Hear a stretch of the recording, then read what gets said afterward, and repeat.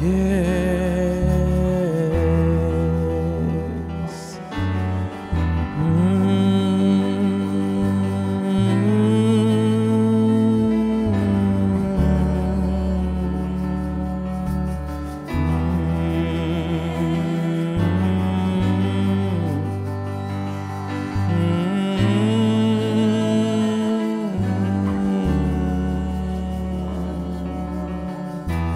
You're the only answer to this darkness. You're the only right among the wrong. You're the only hope among this chaos. You are the voice that calls me on, louder than every lie, my sword in every fight. The truth will chase away the night. Sing, you're the only. 'Cause you're the only answer to this darkness. You're the only right among the wrong. You're the only hope among this chaos. You are the voice that calls me on, louder than every lie, my sword in every fight. The truth will chase away the night. Your name is power over darkness, freedom for the captives, mercy for the broken and the hopeless. Your name is faithful in the battle, glory in the struggle, mighty and won't let us down or fail us. Your name is power, yes, your name is power.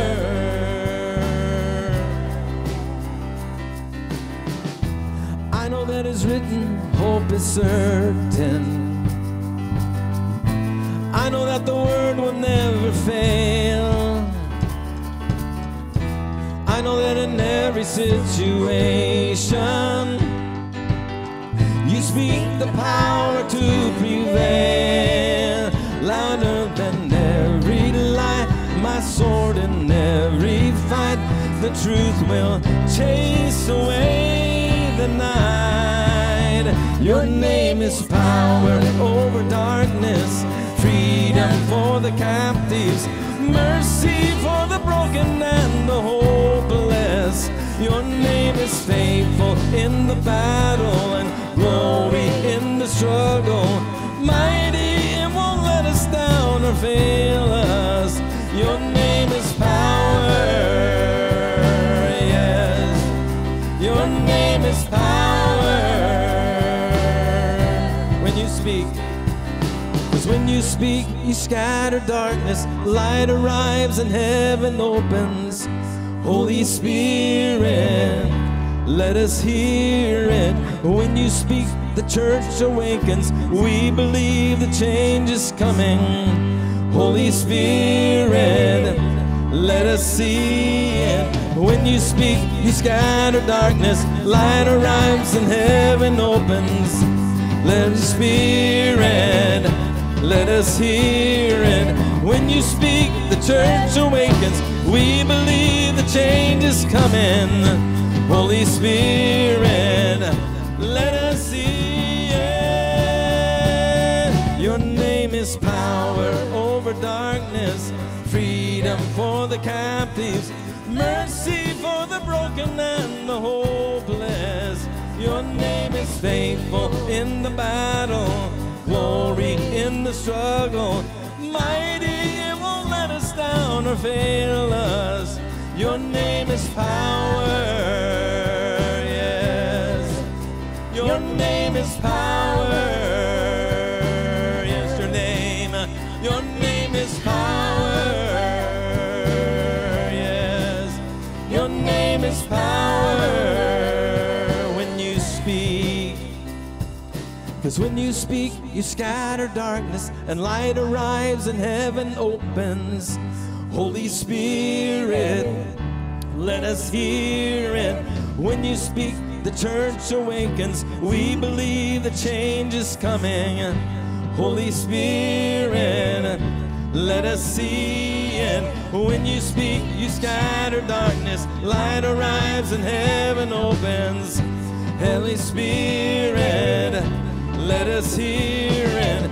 When you speak, your church awakens. We believe the change is coming. Holy Spirit, let us see it. Your name is power over darkness, freedom for the captives, mercy for the broken and the hopeless. Your name is faithful in the battle, glory in the struggle. Mighty, it won't let us down or fail us. Your name is power, yes. Your name is power. Your name is power, yes. Your name is power.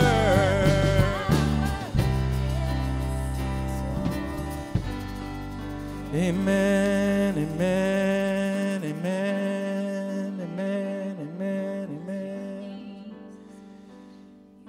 Amen, amen, amen. So I just want to ask how we're doing this day. You don't have to answer me. Just, I think I've asked this lately to people and just say, how are you doing? Because I know that times we just say, I'm doing great. Type thing. And the reality is we live in these clay pots, and they're fractured and they're fragile and everything. And so I just like for us to just take a moment maybe and just to just lean into Jesus because of our frailties and because he's so infinite. He's just so amazing, and he wants us to, in our weaknesses, in our frailties, in our clay-pottedness, if that's such a word, that we would pursue the strength that is found in him, that we pursue the presence and the peace and the comfort, the joy, the delight, the safety, the strength, the healing. He's everything. He is absolutely everything. So let's just lean into him. Okay, just take a moment, just in yourself. Just lean.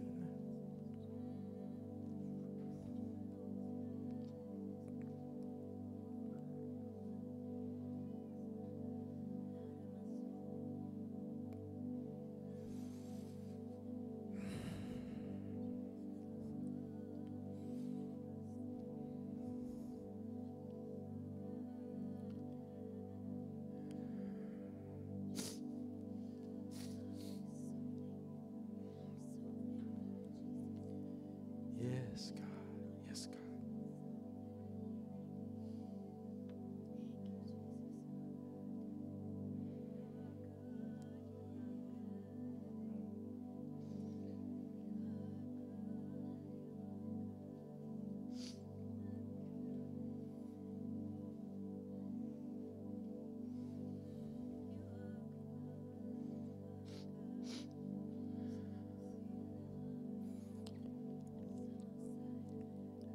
God, you are our joy.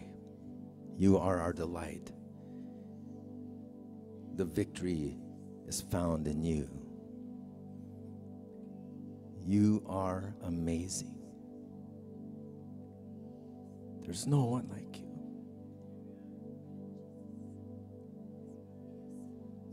And you beckon us to come, and you beckon us to delight ourselves in you. We choose that today, God. We choose to delight ourselves in the one who is the source of everything that we need. There's no lack in you. You are the all-sufficient one. And we run after you.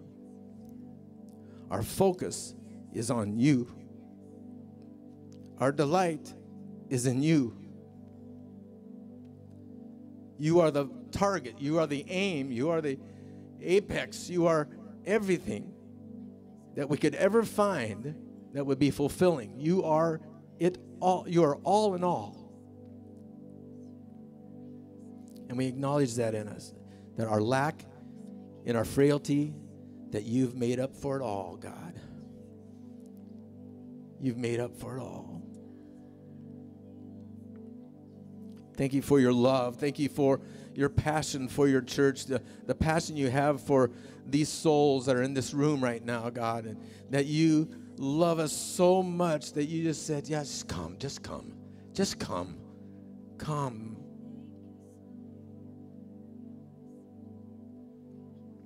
So we come. We pursue you, God. Our faith, our delight, our joy is in you, God.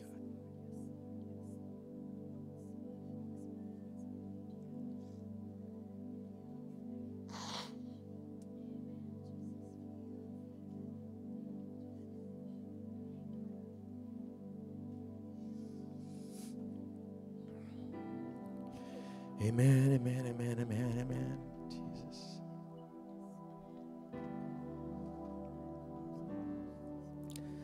Let faith arise. In spite of what I see, Lord, I believe. But help my unbelief. I choose to trust you. No matter what I feel, let faith arise. Let faith arise. For my champion's not dead, he is alive. Yes. Oh, and he already knows my every need. And surely he will come and rescue me. Oh, I'm going to sing that part again. Let faith arise. In spite of what I see, Lord, I believe. But help my unbelief. I choose to trust you. No matter what I see, let faith arise. Yes, let faith arise. For my champion's not dead, he is alive. Oh, and he already knows my every need. And surely he will come and rescue me. Yes. God of miracles, come. We need your supernatural love to break through. Nothing's impossible. You're the God of miracles. Yes, you are. Yes, you are, God of miracles. Oh, God of miracles, come. Oh, we need your supernatural love to break through. Nothing's impossible. You're the God of miracles.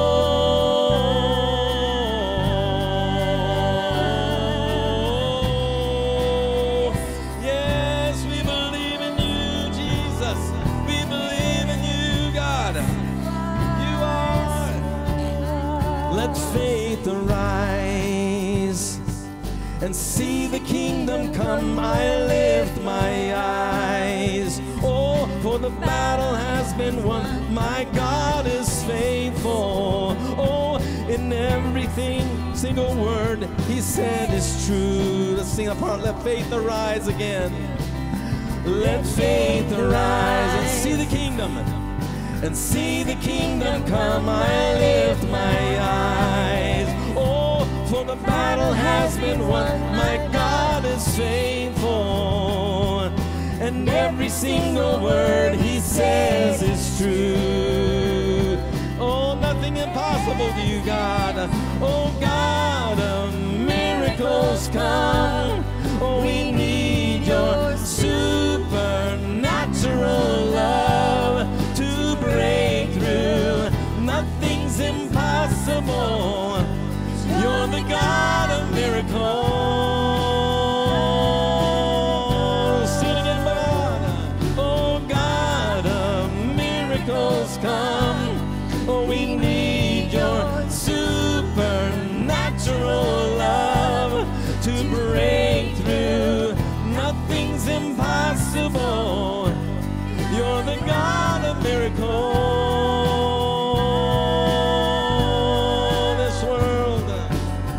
This world is shaking, but you cannot be shaken. My heart is breaking, but I'm not broken yet. Your love is fearless. Help me to be courageous too. Oh, there is nothing impossible. This world is shaking, but you cannot be shaken. My heart is breaking, but I'm not broken yet. Your love is fearless. Help me to be courageous too. Oh, there is nothing impossible for the God of miracles, come. We need your supernatural love to break through. Nothing's impossible. You're the God of miracles. Yes, you are. I'll sing it again. God of miracles. God of miracles, come. Oh, yes, we need your supernatural love to break through. Nothing's impossible. You're the God of miracles. This world is shaking. This world is shaking, but you cannot be shaken. My heart is breaking, but I'm not broken yet. Your love is fearless. Help me to be courageous too. Oh, there is nothing impossible. This world is shaking, but you cannot be shaken. My heart is breaking, but I'm not broken yet. Your love is fearless. Help me to be courageous too. Oh, there is nothing impossible. God of miracles, come. Oh, we need your supernatural love, oh, to break through. Nothing's impossible. You're the God of miracles. One last time. God of miracles. God of miracles, come. Oh, we need your supernatural love to break through. Nothing's impossible. You're the God of miracles. The God of miracles. The God of miracles. You're the God of miracles. Yes, you are. Yes, you are. Yes, you are. So this song was very timely this week. We were listening to it just in preparation for today, and I feel like maybe what I experienced is something that many of us are experiencing, and I want to explain my own personal, actually a prayer request to you as well, of my faith, needing to be strengthened, my faith, needing to be reminded how big God is over circumstances. But I have a coworker who I do a tax season job, so even before April 15th, she was diagnosed with lung cancer, and I've worked with her for 3 years. And she hasn't been able to return to work for probably 3 months. And I've been able to physically lay hands on her and pray for her. And of course, I'm reminded every day that she's not there. I'm not transferring calls. I'm not having lunch with her. And I go into her office to check emails or whatnot, and I've turned the pages of that calendar for 3 months. And every time I do, it breaks my heart. And she was this song I was listening to before work one day. And I just had this burden for her and her family, and I was praying, and we got to work that day and needed to call to ask a question and found out she was in the hospital. And so I'm just asking all of you to pray for Kim, for her family, and for her healing. But I feel like all of us, whether it's a physical healing, whether it's need for a job, whether it's loneliness or whatever this season has brought that seems so big. Sometimes I'm almost fearful to speak out healing for my friend with lung cancer because my faith feels so small. But this song just brought me back to the truth. And even as we were singing it, I was reminding to fix our eyes on him, the author and the finisher of our faith.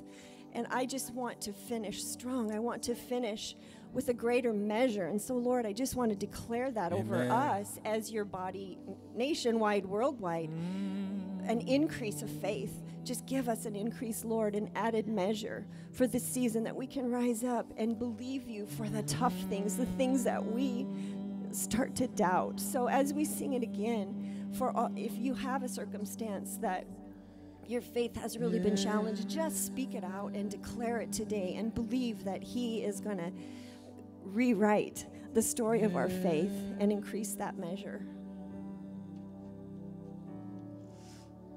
So let faith arise. Yes, Lord. In spite of what I see, Lord, I believe. But help my unbelief. I choose to trust you. Yes, Lord, trust you. No matter what I feel, Lord, let faith arise. Yeah. Yes. Yes. Let faith arise. For my champion's not dead, he is alive. Oh, and he already knows my every need. And surely he will come and rescue me. God of miracles, come. Oh, we need your supernatural love to break through. Nothing's impossible. You're the God of miracles. Yes, you are. Yes, you are. Yes, you are. Oh, God of miracles, come. Oh, we need your supernatural love to break through. Nothing's impossible. You're the God of miracles. Yes, you are. Yes, you are. The God of miracles. The God of miracles. Yes, you're the God of miracles. Oh, we stir up our faith in you today. We stir up our faith in you. Our faith will rise, because you are the all-sufficient one. You are the all-saving one. You are the healer, the provider, the transformer, God. Oh, our trust is in you, God. Let faith arise and see the kingdom come. And see the kingdom come. I lift my eyes. Oh, for the battle has been won. My God is faithful. And every single word he says is true. Let's sing that part again. Let faith arise and see the kingdom come. Let faith arise. Yeah. And see the kingdom come. I lift my eyes. Oh, for the battle has been won. My God is faithful. And every single word he says is true. Oh, yeah. Oh, God of miracles, come. Oh, we need your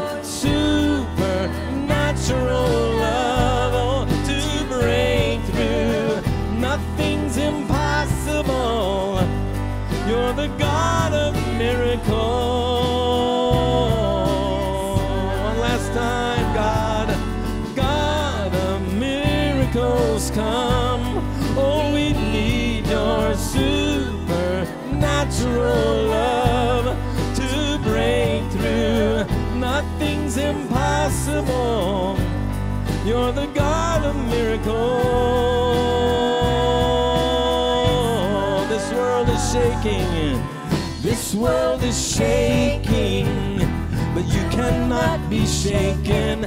My heart is breaking, but I'm not broken yet. Your love is fearless. Help me to be courageous too. Oh, there is nothing impossible. This world is shaking, but you cannot be shaken. My heart is breaking, but I'm not broken yet. Your love is fearless. Help me to be courageous too. Oh, there is nothing impossible for the God of miracles, come. Oh, we need your supernatural love to break through. Nothing's impossible. You're the God of miracles. One last time, God of miracles. Oh, God of miracles, come. We need your supernatural love to break through. Nothing's impossible. You're the God of miracles, God of miracles. You're the God of miracles. Yes, you are. Yes, you are. You're the God of miracles. You're the God of miracles. Yes, you are. Yes, you are. You are everything. You are everything. You are everything. You are everything, oh God. You're everything, oh Lord. Everything, oh God. You're everything, oh Lord. Everything, oh God.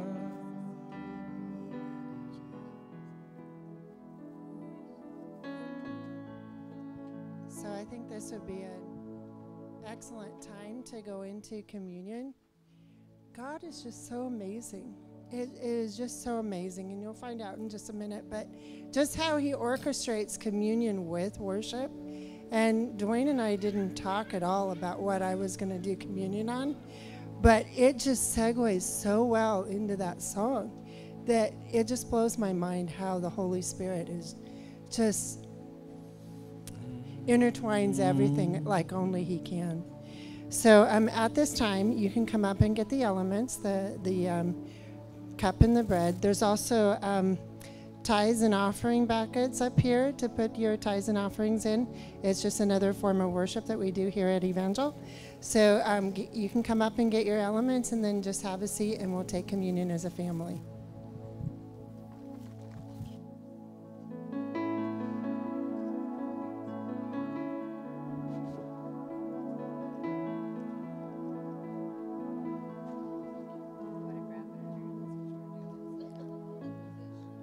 Draw me close to you. Never let me go. I lay it all down again to hear you say that I'm your friend. You are my desire. No one else will do, 'cause nothing else could take your place. To feel the warmth of your embrace. Help me find a way, bring me back to you. Draw me close. Draw me close to you. Never let me go. I lay it all down again to hear you say that I'm your friend. You are my desire. No one else will do, 'cause nothing else could take your place. To feel the warmth of your embrace. Help me find a way, bring me back to you. I'll sing it together. You're all I want. You're all I want.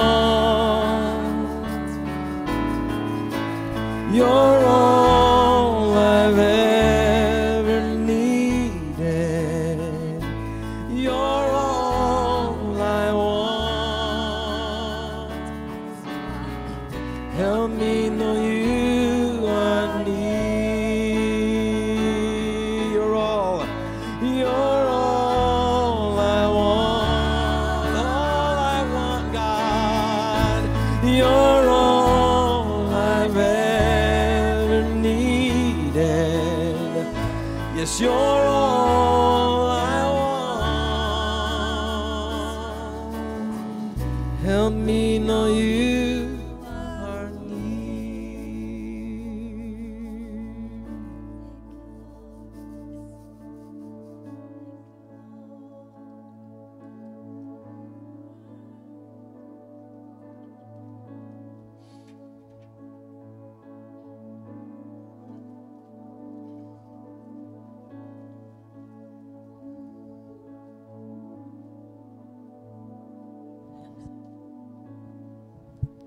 Check, check.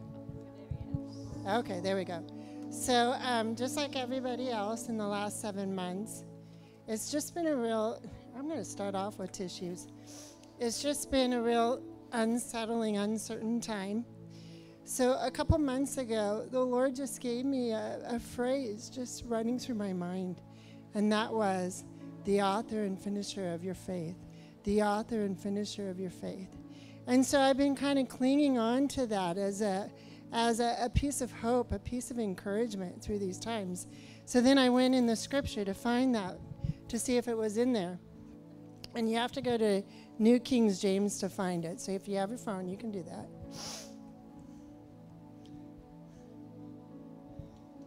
Because not all versions have this.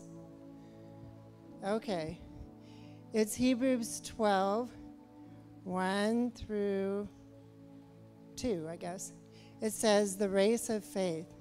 Therefore, we are also, since we are surrounded by so great a cloud of witnesses, let us lay aside every weight and the sin which so easily ensnares us, and let us run with endurance the race that is set before us, looking unto Jesus, the author and finisher of our faith, who for the joy that was set before him endured the cross, despising the shame, and has sat down at the right hand of the throne of God. And it's like, that's it. That's it. And so to just kind of break down this scripture to some degree, it's saying, lay aside the weight that's around you. Focus on me. I endured the cross. I was despised and endured shame. But now I'm sitting on the right hand of the throne of God. And I'm the author and finisher of your faith. So the faith that you had in the very, very beginning is the faith that you're going to have at the very end. Jesus is going to be there everywhere in between that. And that just gave me so much encouragement and hope that God is with us way back when we first believed. God is with us now, and God is going to be with us to the end, walking out our faith with us. And that all has to do with these elements that we receive. It's because he died on the cross for our sins. He rose again. He's sitting at the right hand of the Father, and he's with us every step of the way. So, as I said, Dwayne and Sandy didn't know what I was going to do for communion. In fact, I'm stepping in for Nina today, who's homesick. But for Sandy to say that phrase, the author and finisher of your faith, and just that song, it just all came together. And it's like the Holy Spirit wants us to know that. I'm with you every step of the way. I'm not abandoning you. I'm with you from the beginning. I'll be with you to the end. And you can have trust and faith and confidence in me. And that's all possible through these elements.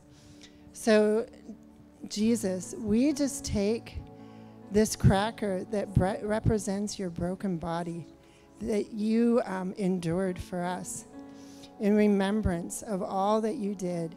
And Lord, we also take the juice that represents your blood that was shed for us, that washes us white as snow, so that we don't need to carry around burdens anymore, past sins anymore. We're forgiven and set free in your name. And we rejoice with you that you're walking alongside us and with us and to the very end. And we can have faith and confidence in you. You can take your elements.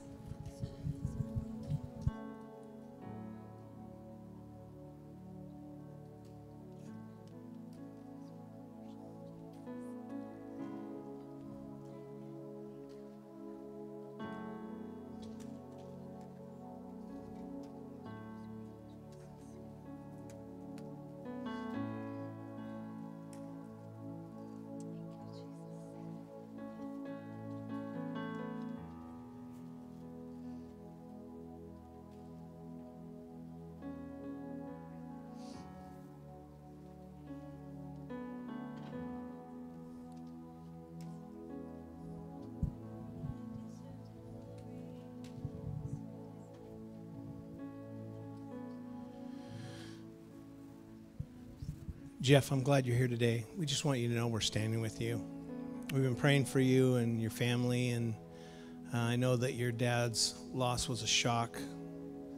And so we feel like you need even more just because you didn't see it coming, and now you're having to absorb all that. And we hope your family is doing well.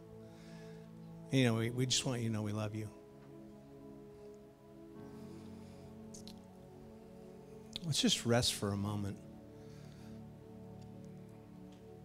One of the things this season has forced us to do is try to compress things into small spaces. Try to make a lot happen in a short period of time. Maybe there's somebody sitting right next to you who just needs a hug right now, who just needs you to say, yeah, I'm with you and I love you and I'm not going anywhere. Maybe there's some people that are sitting next to you and feel, you know, even though they're in a room right now, they feel alone. Holy Spirit, do what you do best. Make us one. Make us one, Holy Spirit. Cause us to be one with you and one with each other.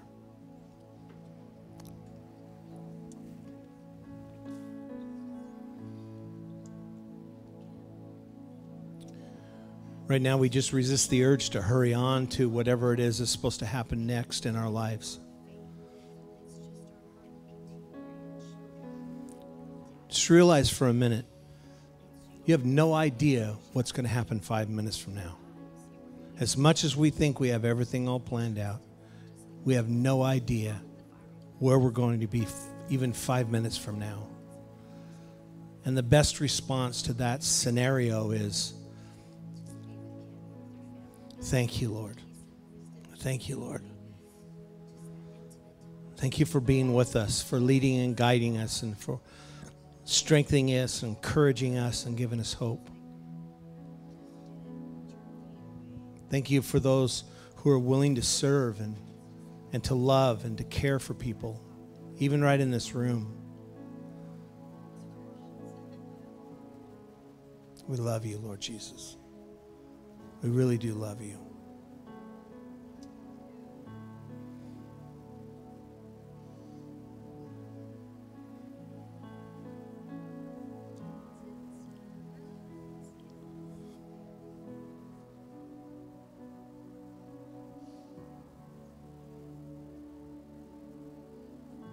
As Tammy just read out Hebrews 12, let's just turn and shift everything. Go ahead, Dwayne. Shift our attention to Jesus right now.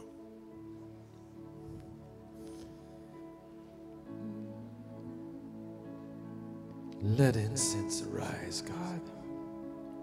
Yeah. Let incense arise, God. The prayers of our heart. Let incense arise, God.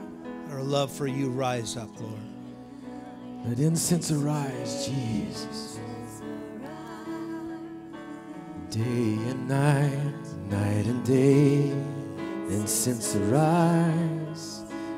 Day and night, night and day, let incense Our love for you, Lord, let it rise. Day and night, night and day, let incense arise. Day and night, night and day, yes, God. Yes, Jesus. Day and night, night and day, let incense arise. No one but you, Lord, no one. Day and night, night and day, let incense arise. You're everything we want. Day and night, night and day, let incense arise. God. Day and night, night and day, let incense. You are worthy of it all. Let's just stand before the Lord. You are worthy of it all. For from you are all things, and to you are all things, and you deserve the glory. You've captured our heart, Lord. You've captured our hearts. You are worthy of it all. You are worthy of it all. For from you are all things, and to you are all things. You deserve the glory. That's day and night, one more time, yes. So day and night, night and day, let incense arise. Day and night, night and day, let incense arise. Yes, day and night, night and day, let incense arise. Day and night, night and day, let incense. You are worthy of it all. You know, you were created for a time like this. You were created for this. You were created for Him for such a time as this. For from you are all things. You were born when you were born. To you are all things. For such a time as this. You deserve the glory. You deserve all the honor, all the glory, all the. You are worthy. You're worthy of it all, Lord. You're worthy of it all. You are worthy of it all. Yes. For from you are all things, and to you are all things. You deserve the glory. Yes, you do. I just want you to know again, Lord, how Yes, you do. blessed we are to be yours. How encouraged we are, especially in these days and this time, to know how much you love us. Thank you, Jesus. Thank you for what you're doing in our hearts and our city. Thank you, Lord, what you're doing. Amen. Amen.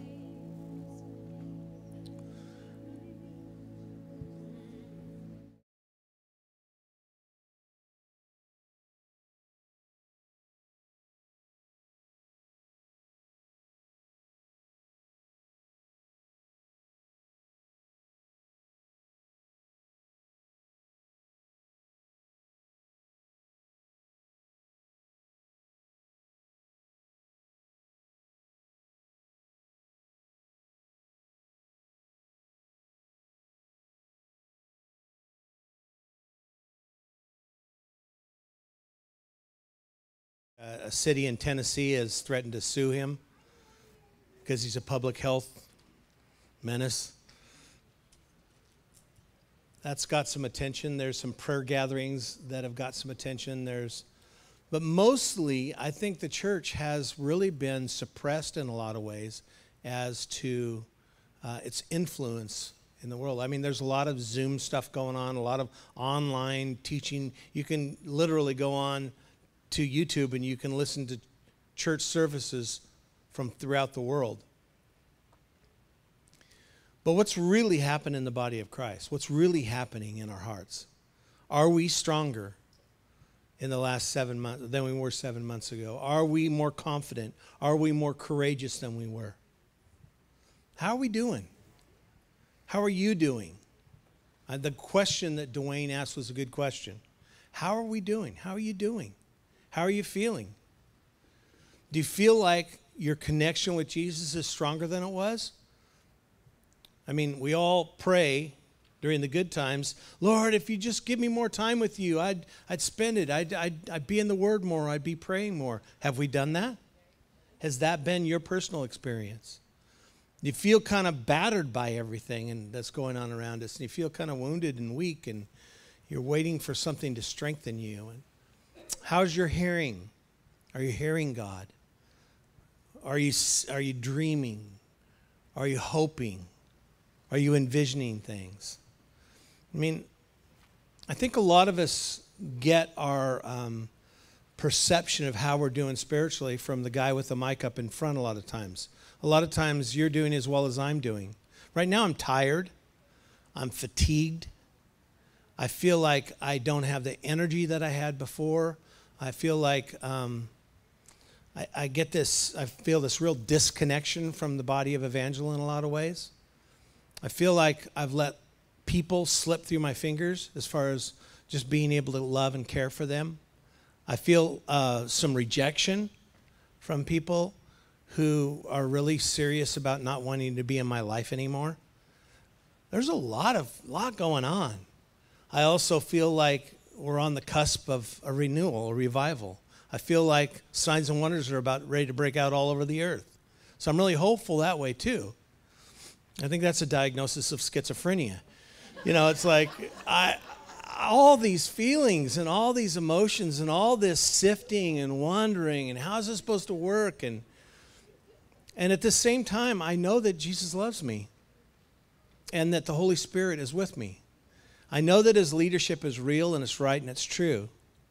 So when he says things like he said to me in Isaiah 62 verse 10, this is what I want you to be. I want you to not just do this, I want you to be this. I want you to be this scripture. Pass through the gates. Go from old to new. I feel like the Lord has said that to me. Go from old to new. Well, I kind of like the old. And I don't know what the new is going to look like. And believe me, some things are happening right now in our community that if they do play out the way that they seem to be looking like they might play out, are going to change the whole complexion of church in the city. Am I willing to go there? Am I ready to go there? Do I feel strong enough to handle that? Go from old to new. Prepare a new path for the people. This is where it gets dicey, because this is where it's not so much about me, but it's about me on behalf of you, or you on behalf of me doing something that makes a way for you. Build up a highway for people to come to me. I don't know.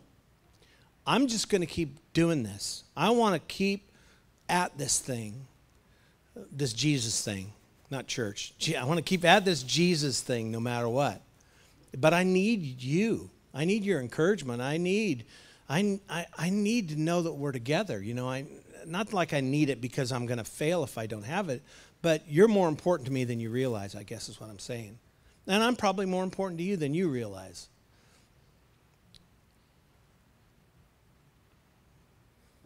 So we'll just keep doing it. In 2 Timothy, Paul writes to his protege, Timothy, and he says this to him. And this is in the Message translation simply because it says it best. Repeat these basic essentials over and over to God's people. This is Paul writing to Timothy. He says, repeat these basic essentials over and over to people. Over and over to people. I have to admit that when I think about getting up and speaking publicly, I want to say something that is innovative and inspiring and new and fresh. And Paul's saying over and over, the basics, over and over and over to God's people. Warn them before God against pious. That word pious means making a hypocritical display of your own virtue. Like, this is who I am. Making pious, against pious nitpicking, which chips away at the faith. I love that. Warn them, the people, before God against pious nitpicking. In other words, hypocritical, I say one thing and do another. I say I'm spiritual. I say I love Jesus. I say I'm in this forever. I say I'm going to do all this stuff, and then not really doing that. And then picking on people that don't do that. You know, like, oh, I would never. I will never. He's saying that chips away at our faith. It just wears everyone out.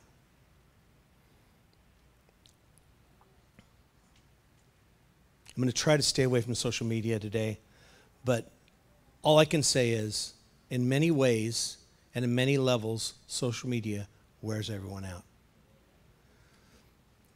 You may be stronger than I, but it does. It just tends to wear all these opinions, all these ideas, all this information tends to wear everyone out. Verse 15, concentrate on doing your best for God. Work you won't be ashamed of, laying out the truth, plain and simple. This is what we're to focus on, doing our best for God. Work we won't be ashamed of and laying out the truth, plain and simple. Stay clear of pious talk. That's only talk. Words are not mere words, you know. If they're not backed by a godly life, they accumulate as poison in the soul. Isn't that weird? Isn't that weird? If our words are not backed by the way we live our life, it's like poison for us. It's almost like if we say that we're holy and we're not, that will actually poison us. If we say we are righteous and we're not, or we're full of faith and we're not, it actually can become poison for us. Our own words can poison us, but it also can poison the body. I've seen congregations, I've seen this congregation be proud of what it's done and who they are. And it's been like poison to us. I've seen this congregation be proud of worship, and worship has got attacked. I've seen this congregation be proud of our prophetic ministry, and our prophetic ministry got decimated because of it. I've seen our words where we say that we are something that we're not, and it becomes a real poison for us in our own soul. I think humility has got to be the key to everything that we do. That's why I like, he's worthy of it all. He's worthy of it all, because it really puts us in our place. So what it says, repeat these basic essentials over and over again. What are the basic essentials? Basically these three things. It all comes under the banner of Jesus saves. That's the big banner over the top of that's our message. Our message is Jesus saves. You may not like that. It sounds way too Pentecostal, way too, 60s, 70s-ish. Sorry, but he did. He does. And he will do that a lot in the days ahead. Jesus is going to save people, rescue them, pull them out of a mess that they were in. He's going to do that. And this is what he saves us. This is what Jesus saves mean. He saves us from sin, which is another word for justification. There's another word for that. He saves us from sin. Make no doubt about it, before you got rescued by Jesus, you were in sin. Not just had a proclivity to sin, you were a sinner. You are in that place where every one of us got saved out of sin. Our sin may have been different. Some of our sin may have been a lot more visible. Some of our sin may have been a lot more hidden. On the outside, before I became a Christian, I looked like I was pretty successful. On the inside, I felt pretty empty. When he saved me, He saved me from whatever was making me feel empty. He really did. He saved me from that. I felt different. So he saves us from sin. He saves us for something too. He saves us for righteousness, for right living. And so we're going to talk about this a little bit because it's really important for us to realize that we're not just saved so that we can feel good about the future or feel good about eternity or feel like, we're not going to go to hell. You're not going to go to hell. But what do you do between now and then? Not between now and hell, between now and heaven. What do you do between now and then? What do we do between now and then? How do we live our lives between now and then? We were saved for right living. That's another word for sanctification. And we were saved, Jesus saves the best for last. I mean, there's something incredible coming, and we're even tasting it now. It's not just a promise for eternity, for heaven, but we're even tasting it now. We're getting a taste of it now. What we experienced this week at the Leadership Prayer Summit was a little taste of that. At one point at the end, the last session, I was sitting, Miranda was here off to my right, and I felt like the Lord said, just lay hands on her and pray that the peace of God would fall upon her and it would rule and reign. So I prayed for her, and she started crying, which Miranda does occasionally. And after I finished praying my long, try not to be pious prayer, after I finished praying for her, she leaned over me and she said, right before you started praying for me, I saw exactly what you prayed. I prayed that the windows of heaven would open and his peace would pour in. And she said she was, right before I laid hands on her, she saw a window in front of her open and God was ministering to her peace. That's pretty cool. I mean, that if you think ministry is important, that's pretty cool ministry. All it was me hearing the Lord say, just lay hands on her and pray for her. So then she looked up, and Rafina was sitting on the other side of her, and Rafina was like, get over here. Grabbed her by the neck, kind of. And she said, I feel like I'm supposed to pray for you. And Rafina prayed exactly the same thing. Miranda's like, because it's God, because no one knew that. No one could tell that. No one was aware of that. We're seeing heaven come now. We're seeing heaven being demonstrated now. Our relationship with Jesus is going to be like that.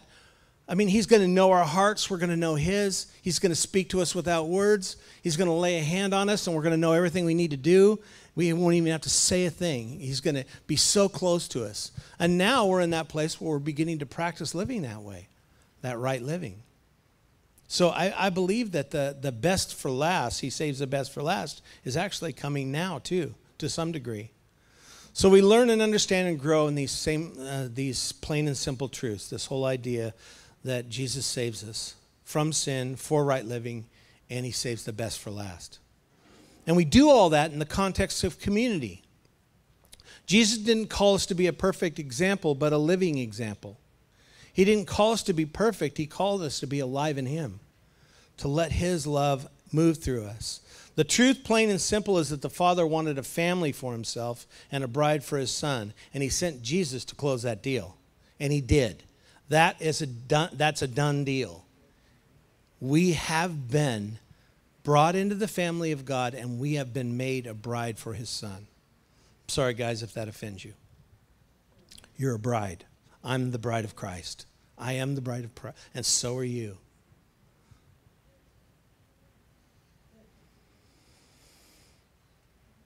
The Bible indicates that the Holy Spirit does a lot of that work inside of us. It's not just you trying to figure out how to live your life in a perfect way, but the Holy Spirit helps you, leads you, and guides you.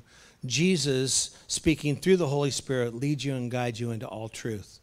The scriptures say if you confess with your mouth Jesus is Lord and believe in your heart that God raised him from the dead, you'll be saved. That whole thing up above, Jesus saves, that is accessed by confessing with your mouth that he's Lord and believing in your heart that he's been raised from the dead, you'll be saved. For it's with your heart that you believe and are justified. Where do we see justification here? Oh yeah, we are saved from sin. That's justification. So it is with your heart that you believe and you're justified. You're saved from sin. And it's with your mouth that you confess and are saved. So, back in the day, when I was a young Christian, we were exposed to a move of God called the Vineyard, which is a group of churches that became an association of churches that spread throughout the world. I have a real fondness in my heart for that because that was a time in my life when I was in my formative years. The Lord was creating a functional structure for being a Christian in me. And that group of people was part of that whole process. And especially John Wimber, the leader of that organization. And he used to have this thing that he said was, the way in is the way on. In fact, when his daughter wrote a book about him after he passed away, she named the book, The Way In is the Way On. Christy Wimber, his daughter, wrote a book just talking about his life and a lot of the quotes from him and things like that. That was such a big part of his life. And what that means is, what he was saying when he said the way in is the way on, is that you get in by grace and you move forward by grace. You get into this whole thing by grace and you learn to walk as a believer and function as a believer. You do that by grace too. So there's nothing that we do that doesn't include grace. He also said this, the good news is that Jesus is praying for us. The bad news is we're going to need it. And everything that he taught was releasing the body of Christ to be ministers of the gospel. To not just talk about what it says in the Bible, but do what it says in the Bible. His big thing was, you know, if I wanted to learn how to jump out of a plane, if I wanted, what do they call that? Skydiving. If I wanted to learn how to skydive, I would have to go to a class where they teach you the basics of skydiving. And he used to say, I would be so disappointed if I went through that 10-hour class and at the end of it said, oh, we're not going to jump out of planes. You just need to know how to jump out of a plane. Well, that's the way he felt about the Bible. It says, heal the sick, raise the dead, cast out demons. Jesus said to do that. And he said, I read the book, but when do we do the stuff? When do we do this stuff? When do we actually cast out demons? When do we heal the sick? And so his gift to the body of Christ was he gave us permission to do the things in the Bible and not just know the things in the Bible. And I will be forever grateful that that was where my formative years came from, is that experience with God. I don't question about the fact whether people can be demonized and set free from demons. I've seen it. There's no question in my mind that people can be healed. I've seen them healed. And you know how you see people healed? You pray for people who are sick and then watch God heal them. But you got to pray for them to be healed. I mean, sometimes they get healed spontaneously and everybody goes, whoa, what was that? But sometimes you're praying for a sick person and they're sick until you pray for them and they're not sick anymore. Go figure that out. Well, it's in the book. It's in the Bible. It tells you Jesus used to do that stuff. And I think there's going to come a time when we're going to look back and go, that person that was dead is now alive, and I believe it because it says it in the book. But a little trick to praying for raising the dead, you got to pray for dead people. How many of you prayed for last week? I think it's interesting that we are writing notes to the coroner's office. Should you write that? Oh, by the way, I just want you to know that I'm praying that what this says in the Bible is true. No, I don't know. But, I mean, like, what could possibly happen that would change the whole paradigm of how we see Christianity? Right now, it looks like, you know, a kind of a easy entry country club. I mean, you get in and it's comfortable. But you leave the country club building and then you go home and it's like back to normal again. Then we come in next week. What if your belief in Jesus touched every area of your life, every single day, every hour of every day? What if it became important what you believe and who you believe? So I'm really thankful that John Wimber gave us that. So when Jesus, he would say the way in is the way on, and he would also open the door for us to do ministry. which I always used to think the pastors did that, or priests or saints did that, or somebody that the professionals did ministry. When he said, no, you can all do this, I thought, yeah, let's do this. It sure beats sitting in a chair and listening to somebody talk all day long. Let's pray for people. Let's see God move. Let's see worship move people's hearts. Let's see them fall to the ground in worship of God. I want to see that kind of stuff. But it's really important that we understand that when Jesus addressed his followers, he rarely spoke to them as individuals. We are hyper-individualistic in our walk with Jesus. It's my relationship with God that I'm sharing with you. Well, Jesus, when he looked at it, he said, this is your relationship with me. We, that kind of thing. It was very much a corporate thing when Jesus talked about relationship with him. He wanted them to understand that life was to be lived as a family, deeply rooted in him and unashamedly interdependent in our relationships with each other. So I think that green groups are moving us that direction. It says in Ephesians chapter 1, verse 5, God decided in advance to adopt us into his family, his own family, by bringing us to himself through Jesus Christ. This is what he wanted to do, and it gave him great pleasure.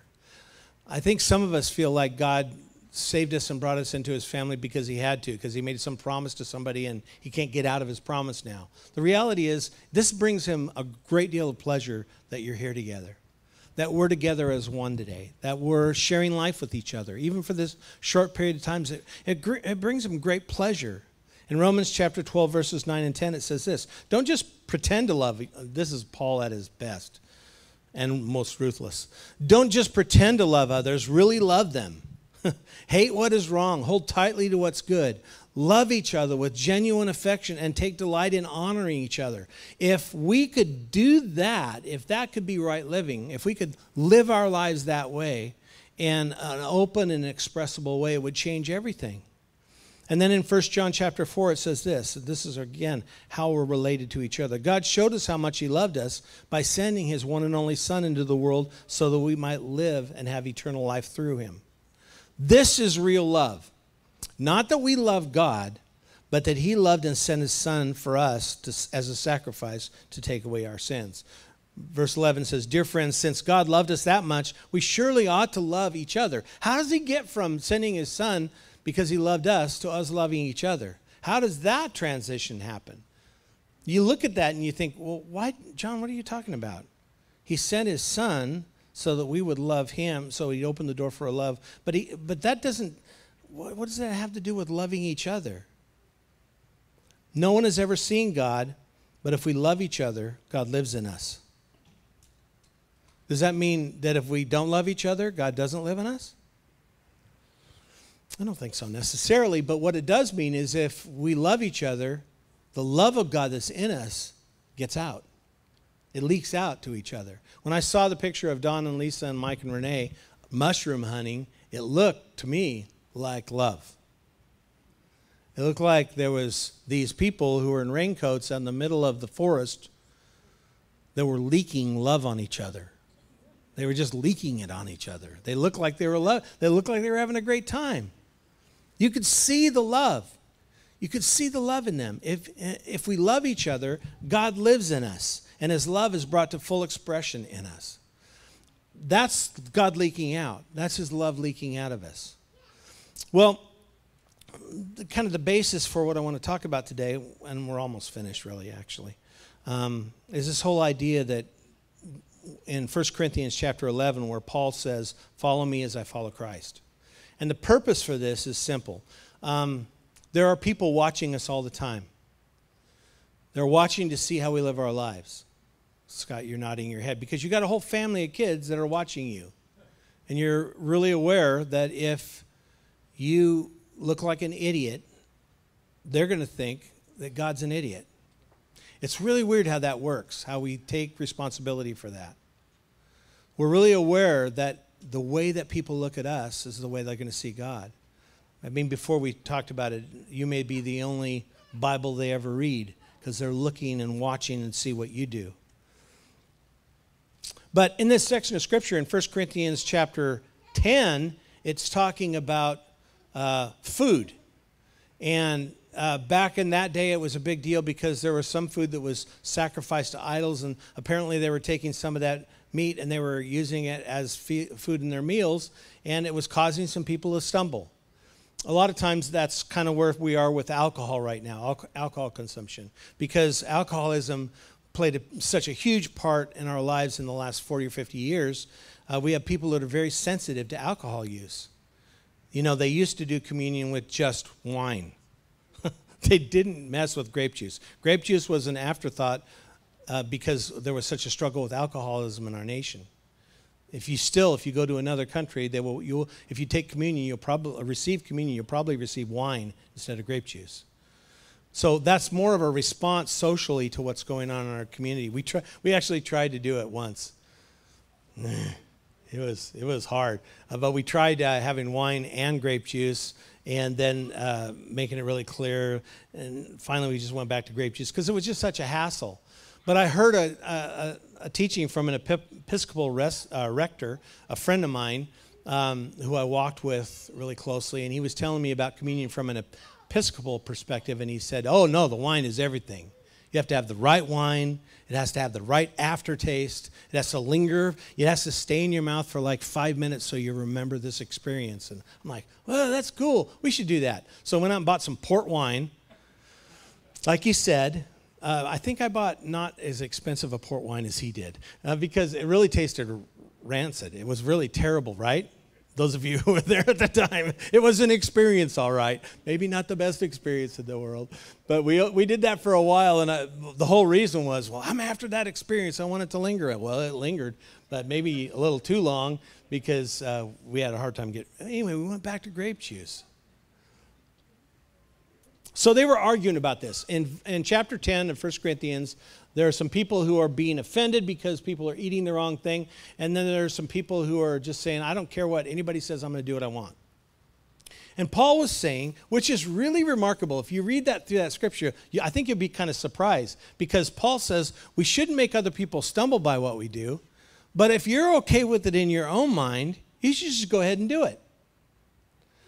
Does that sound like Paul? Paul seems a little more black and white than that. But here he's leaving it up to the people to decide whether somebody's going to something's going to stumble someone else, or whether it's okay for them to do it just because it's okay. Because I don't want to be a hypocrite. I don't want to say that I believe that we shouldn't do something and then do it anyway when nobody's looking.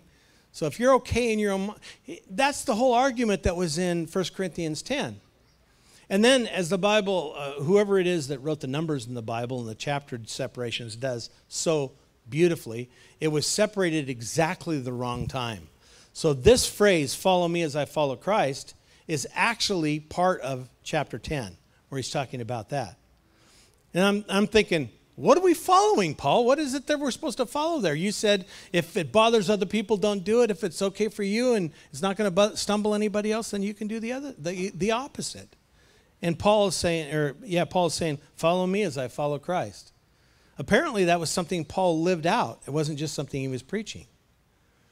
And then in chapter 11, it goes into all kinds of things about how we do worship and where women should sit and whether they should wear head coverings or not, and whether they should speak in church. And we'll get into the depth of that pretty soon. No way. I'm not going there.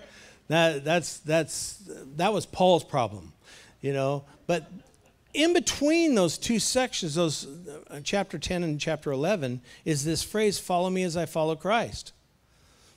Well, some Sunday messages are for specific people. Like I've done messages that are for pretty mature people, believe it or not. I've done messages that are a little bit more deeply theological, more, we'll talk about Greek words and Hebrew words, and we'll talk about systems and how things fit together and how things work. And then the people that don't know Jesus very well or haven't known him very long are going, what the heck is he talking about?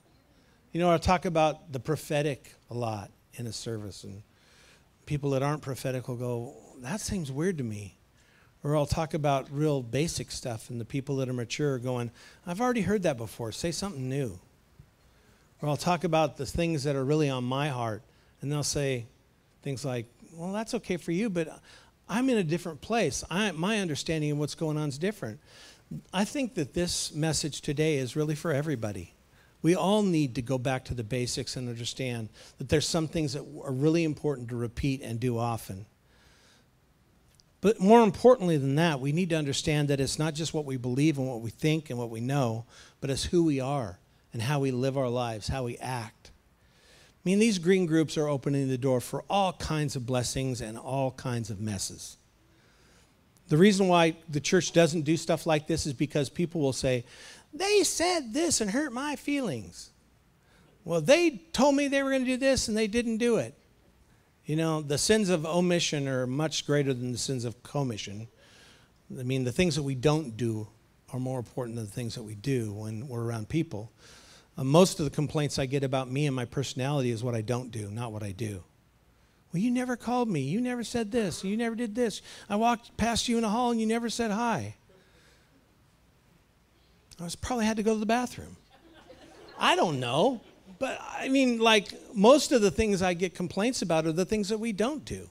Rarely do we get complaints about the things that we do. And so we have a tendency to go into situations with expectations of each other. You expect me when I walk down a hall and I see you to stop, say hi, ask how you're doing, and let you talk for 15 minutes. You expect that from me. I'm kidding. That was a joke. No one expects that. Nobody really wants that. But, you know, you have expectations when you see me. I'm going to probably not meet those expectations a lot of the times. And I have expectations of you too. A lot of my expectations are linked to you showing up in my life, you being in my life. And the things that I miss that I don't see are when I don't see somebody for a while. I gave Andrew Piper a call last night, and the minute I heard his voice, it made me miss him. The minute I heard his voice, it was like, oh, Andrew, I just miss you. I miss talking. We hadn't had long conversations, long drawn-out conversations, but the ones we had were really important to me. They really touched my heart. I like Andrew. I think he's a cool person, and I miss that. And so when Paul says, follow me as I follow Christ, he's not saying, listen, I know all this stuff. You learn what I know, and so you know it too. That's not what he's saying. When he says, follow me as I follow Christ, he didn't follow Christ. Think about it. He was a Pharisee of all Pharisees. He was a persecutor of the early church because he felt like that was going to be an honor to God. He was a bad guy when it came. If you were a Christian, an early Christian, Paul was a bad guy. You didn't want to meet him in a dark alley. You were trying to stay as far away from him as you could because he was a dangerous guy. His following Christ meant that he had to lay all that stuff down and be a completely different person. He could no longer be the Pharisee. He had to be the Jesus follower. And it came in a really clear message to him one day as he was trotting down the street on his donkey and got knocked off by Jesus, who said, "You're persecuting me, Paul. Stop it." Most of us have never had that kind of an experience where God's changed the direction we're going in our lives, but some of us have had pretty radical swings. We were going one direction, met Jesus, and he took us a completely different direction.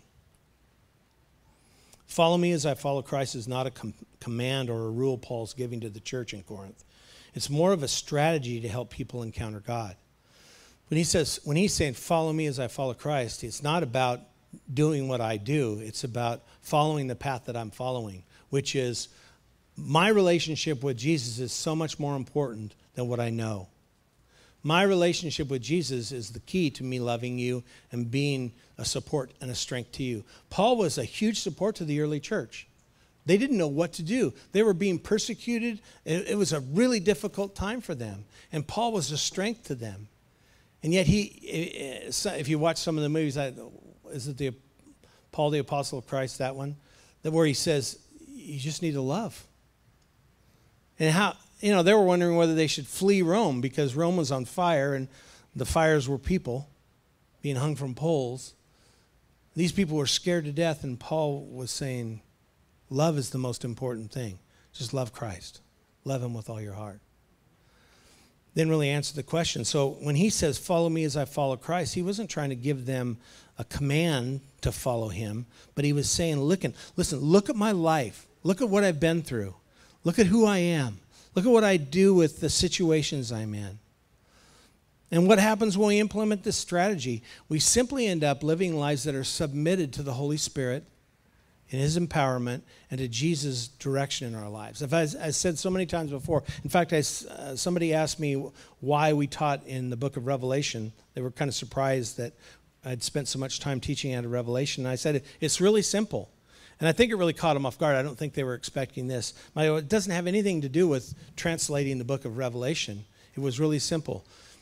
It says in the book of Revelation, or at least in the story of Revelation, that in the end times, there are going to be a huge number of believers that fall away from Christ because they don't trust his leadership. They don't believe that he's the leader that he says he is. Because he's doing weird things that are confusing and are putting them in positions of danger. And why would he do that? And if that's what God's like, I don't want to follow him. I want to follow this other being who promises me the world and is ready to deliver it. And Jesus is promising me something very different. And so there was a shift of people, their focus and their attention and belief was taken from Jesus and put on the Antichrist. And I just said, the reason I'm teaching out of Revelation is I don't want the people at Evangel to be in that group. And so I'm not teaching out of Revelation to try to create a theological framework for understanding the book of Revelation. There's stuff in there that will help us stay focused on Jesus for the rest of our lives. And that's where my heart's been ever since we started Evangel is, let's do whatever it's going to take to let Jesus be the focus and strength of our lives. Let's do whatever we can to let him lead us and let the Holy Spirit empower us to live right. And I don't have any plan on changing anything. There's some radical shifts that will probably come to the body of Christ, but we're going to stay in that same place of looking to Jesus for leadership and looking to the Holy Spirit to empower us to do that thing that he's leading us into. So the other day, October 15th, I read in Jesus Calling, many voices clamor for your attention, enticing you to go their way. And they're all on TV. A few steps away from your true path are these two things: the pit of self-pity and despair and the plateaus of pride and self-will. And immediately what I thought of was build up a highway. Because when you build a highway, what you're basically doing is creating a flat stretch of road through an area where there are valleys and there are hills. You bring the hills down, you bring the valleys up, so you have a straight path for the highway. That's what building a highway is all about. Bringing down the high places, bringing up the valleys, and so you have a smooth, level path for people to walk on. Free of obstruction, no obstacles, just a smooth path for them to walk on. And what I saw here was in the pits, the valleys are self-pity and despair, and we need to bring those up. We need to bring ourselves out of self-pity and despair and hope again in Jesus. And when our hope is in him and not in a vaccine for COVID or, the end of political strife or let's fix the problem. If that's not our hope, if our hope isn't in fixing the problem, we'll tend to raise things up, the valleys that are low. And there are also areas where we're prideful and there's a lot of reasons why people don't go to church nowadays. Most of those reasons have to do with you and I. It isn't because the structure's evil. It's because the people they know that are Christians don't live a life that is enticing or inviting. I mean, they look at your life and my life and they think, I can't relate to these people. I can't even talk to them. All they want to do is quote scripture at me and they think somehow that's going to make me feel better about being part of the club. I mean, that's where we need to bring things down to a level where they can understand. We should be able to talk to them without having to quote scripture, but everything we say is found in scripture. Let me say that again. We should be able to talk to people in a way where we don't quote scripture, but everything that's coming out of our mouth is actually found in scripture. So they can understand it. So you're really, Sean, the prophetic guy. No. Sean Bowles wrote a book called Translating God. That's what he was talking about. God has some things to say to people, and he wants to use you to translate what God's saying so that people can understand it. Do it in a way that people can understand. And I think that's what part of the reason why we're in green groups right now is because he's bringing down the high places, raising up the low places, and he's doing it all in the context of this small group of people who are just walking with each other. And yeah, it may not make a big difference after the first session, after the first go-around, the first 7 weeks. In fact, you may do it 2 7-week sessions, and it may not make a whole lot of difference. But I think after the third one, and certainly after the fourth one, you're going to find yourself looking at your relationships with people differently because you're relating in these small groups in a way that, I mean, you've got to learn to talk about Jesus in a way that is intelligible for other people. And the way we learn that is with each other. The way I've learned to communicate the gospel and the truth is by teaching every week. I've learned a lot over the years. You should have heard me. I've got cassette tapes in that storage room back there from the first service that we did in 1991, and I'm afraid to go listen to them. Very afraid. But I'm confident that I've grown since then, but I've grown because my charge has been to communicate the truth of the gospel in a way that people can understand. And sometimes I do a good job, sometimes I don't do a good job. Sometimes you'll do a good job and sometimes you won't.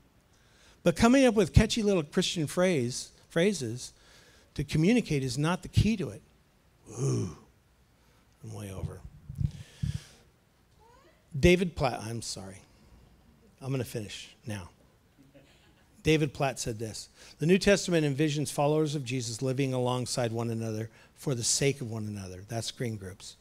The Bible portrays the church as a community of Christians who care for one another, love one another, host one another, receive one another, honor one another, serve one another, instruct one another, forgive one another, motivate one another, build up one another, encourage one another, comfort one another, pray for one another, confess sin to one another, esteem one another, edify one another, teach one another, show kindness to one another, give to one another. Rejoice with one another, weep with one another, hurt with one another, and restore one another.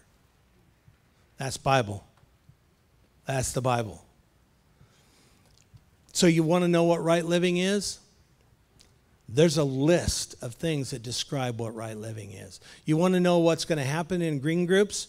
There's a list of things that will happen as we spend time together and do life together. There's a whole list of things there. And then Tammy mentioned this. This was the focal scripture of what happened this week at the beach. It's Hebrews chapter 12, verses 1 and 2. Therefore, since we're surrounded by such a huge crowd of witnesses to the life of faith, let us strip off every weight that slows us down.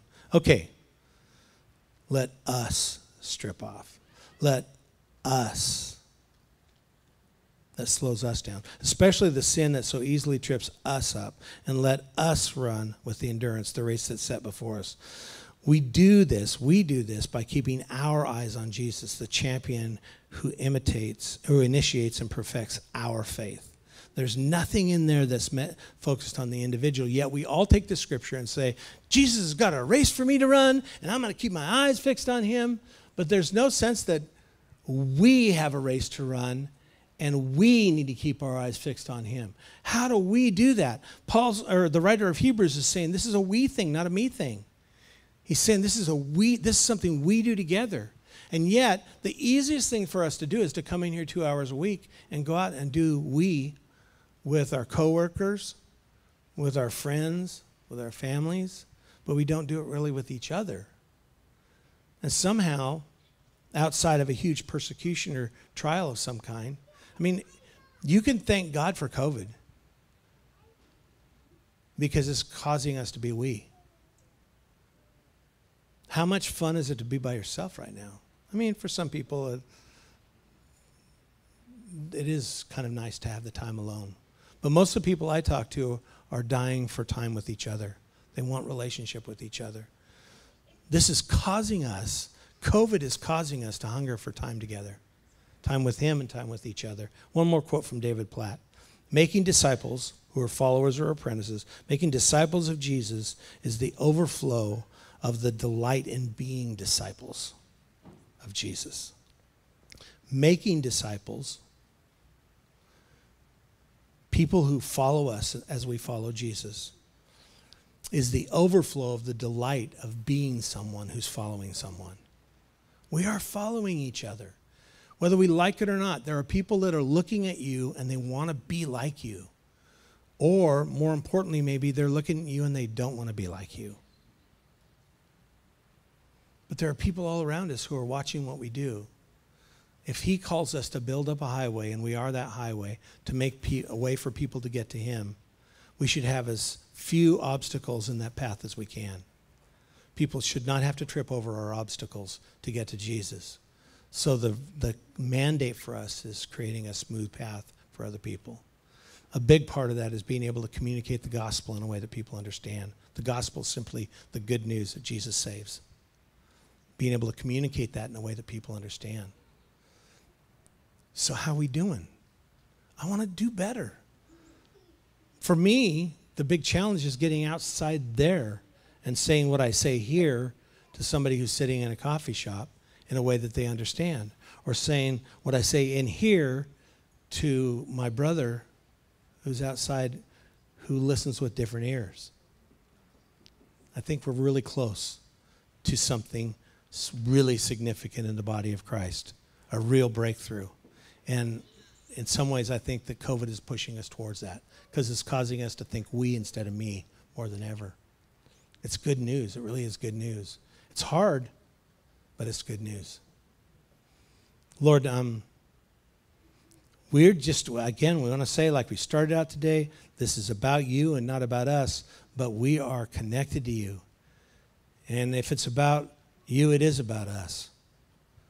We want to be the people you want us to be. We want to delight in you and see the world delight in you. We want to love you with all of our heart and see the world around us love you with all of their hearts. We want to be lovers of Jesus. We want it to leak out and spill out everywhere we go.